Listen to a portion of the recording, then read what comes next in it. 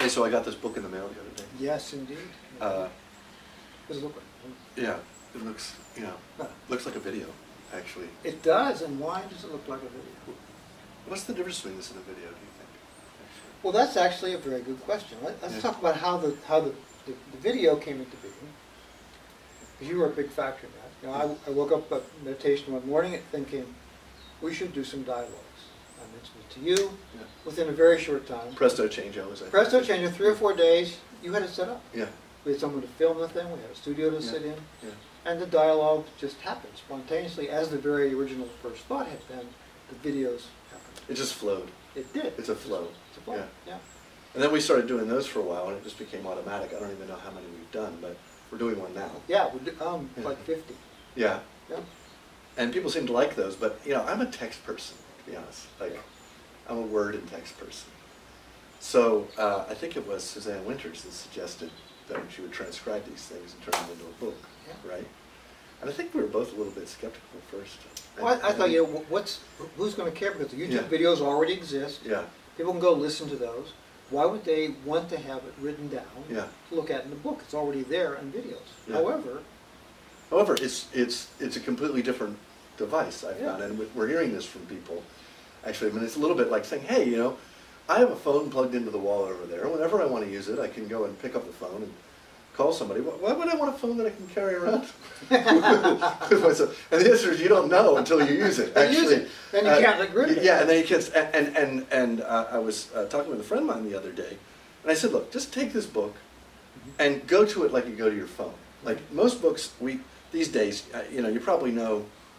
Experientially, that people are reading less and less. I mean, they're taking in lots and lots of information. They're browsing a great deal, but in terms of beginning at the beginning of the book and going to the end of the book, it's not happening very much. You've seen the numbers maybe on the Kindle books where they can see what books have been completed, and many of them just never get completed. The good thing about this book is it doesn't need to be completed. You just dip into it. And so that was not really by design, because we just transcribed it out of our dialogues, but what's beautiful about it is you can just go to it and be in the middle of something. And now we talked about that in bibliomancy in another video, but it's just the idea that, like, look, there's no beginning and no end. There's end books in here. You just open into it and go to it like your phone, and there's just a paragraph here, paragraph there, and then you move on. Well, and I think the books that had the biggest impact on me have been ones that you could do that with. You could just open them at any place. I Am That was very powerful that way. Talks by Ramana Maharshi was very much that way. Even this little pamphlet, Who Am I? You could open any place and get something out of it. So the powerful books seem to be ones you don't have to just start in the beginning and work your way through, but you could just open them anytime, any place, anywhere, and read something. And amazingly, we're finding with this book that Bango, one page has something you can work with. Yeah. And that makes it so much more useful than having to punish yourself for not reading all the way through the thing.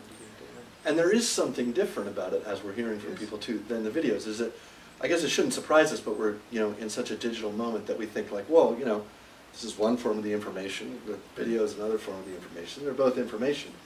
But the experience you have when you're reading, and the slower, in fact, that you can go, even if you just hop around, and when you slow down a little bit, it itself starts to create that state that is conducive to dialogue, because it's almost like, the reader is the third participant in the dialogue as they're reading along, anticipating what's going to be said and then responding, and then learning to let go of anticipating what's going to be said, I think is really the practice. That turning over, I think, surprises lots of people. This one faculty member from South Australia has been going through it, and he listened to all the videos. He's on a retreat right now for about a month. And he said it was amazing when he got the book, put it on his Kindle, looked at it, he said, this is so different from listening to the videos. And he listened to all the videos, he thought pretty carefully. He said this is so much deeper, so much more reflective, so much more integrative than just listening to the audio. Yeah. And he was very surprised. I think many people, I was surprised. Yeah. How much bite, how much more feel it has to it, how much texture it has to it, and that you didn't get with the videos. Well, what's interesting then is that one of the teachings that can happen is that to just begin to see and experience the distinction between these different forms of delivery. Mhm. And that those different forms of delivery have a role in your practice. That listen to audio, watch videos, but put yourself at stake in a book. Mhm. And put yourself at stake in a way that does not say, I'm going to read from the very beginning of Crime and Punishment to the end, which is a great book, but to just dip in and do that little bit of what I've started calling word yoga, Yeah. of just really working with that narrative mind. Right? Watch as your mind thinks it's going to be able to fill in the blanks of what's going to be said, and then see what in fact is said, and learn how to let go of that anticipation. Because that anticipation is something that I think we've talked about before, where we can't anticipate anything. What we're going to talk about, how we're going to talk about it, what's going to come out. So if somebody comes into this fascinatingly and tries to understand or try to guess what's going to be said next, they're better than we were, because we didn't know what was going to happen next day. And it's just amazing how it does unfold.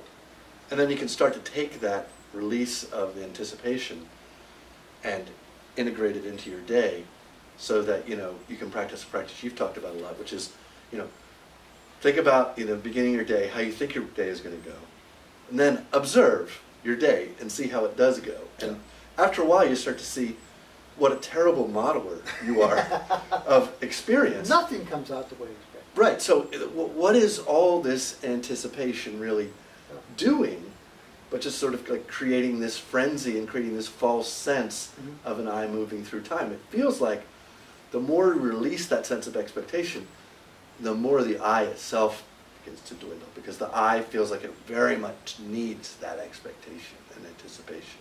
Something else I've encountered is people say, we want to do this ourselves. Yeah, great. I want to find somebody to work with to do this with themselves. He said, I don't want to try to find somebody online I've got to pay. I said, that really changes the whole thing. But you've got to find somebody that you can work with.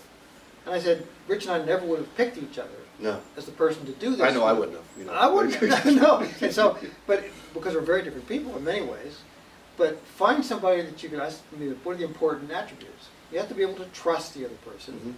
You've got to be open and expose yourself completely to whatever might come up, and just let go into that process.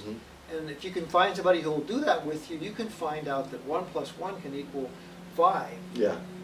Because we don't know what we don't know, Right. and we certainly don't know what happens when the two of us get together and start having this process. Because it really is a process, as you've emphasized all along. It's a process that you can learn how to do as a development process. Well, what's interesting is that as you talk it out and enact that novelty coming into being, it occurs to me, therefore, that even the process of finding someone to engage in this sort of open-ended dialogue itself requires a sort of surrender to see, like, okay, where is this person? It could be anybody. It could be the person in front of me in line at the supermarket. It could be somebody, that cuts me off. It could be somebody that, says hi to me on the street, or you don't know. Right. And just letting go of the expectation that you know who that person would be Right. is itself the practice. Absolutely.